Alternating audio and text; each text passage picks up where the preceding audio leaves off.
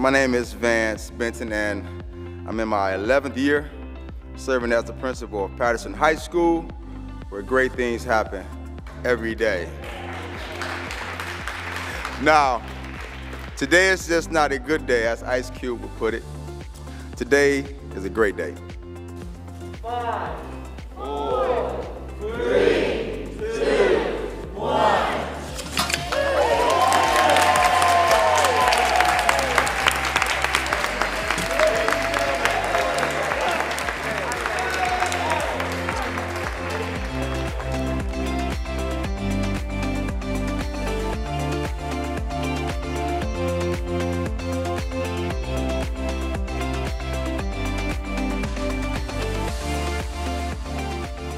What it means that we matter.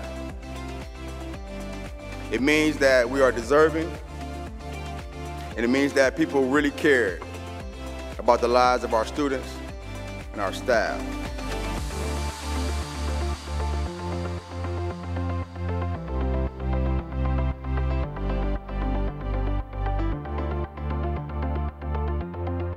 Today is about a juxtaposition, because you can see it.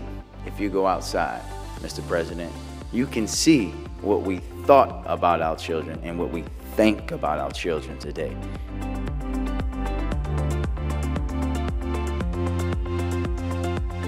My classmates and I are extremely excited about the opportunities we will have at Patterson.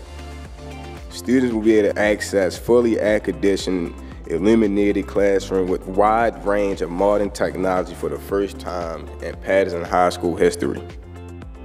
And our fine arts and creative student organization have access to top-notch equipment to make multimedia, music, and dance production in every changing ways possible.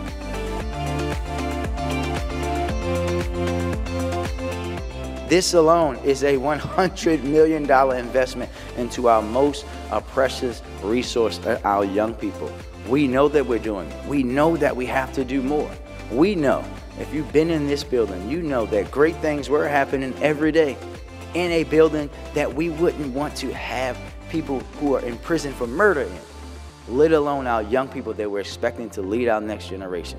So imagine what's going to happen when they have all the access and technology that you heard Corey talking about.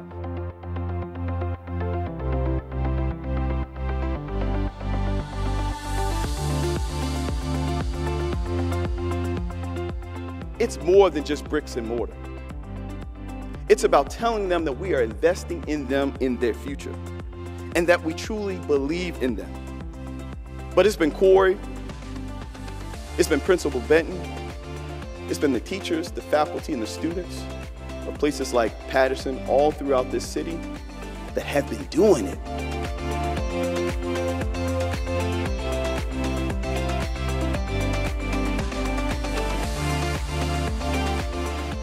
We would not have these new buildings today, Tuesday, the ones that are to come, and the ones that have already opened if thousands of Black, brown, and white parents, students, community activists, alumni, and teachers had not advocated and demonstrated over the course of years for educational equity and modern school buildings for the families of Baltimore City.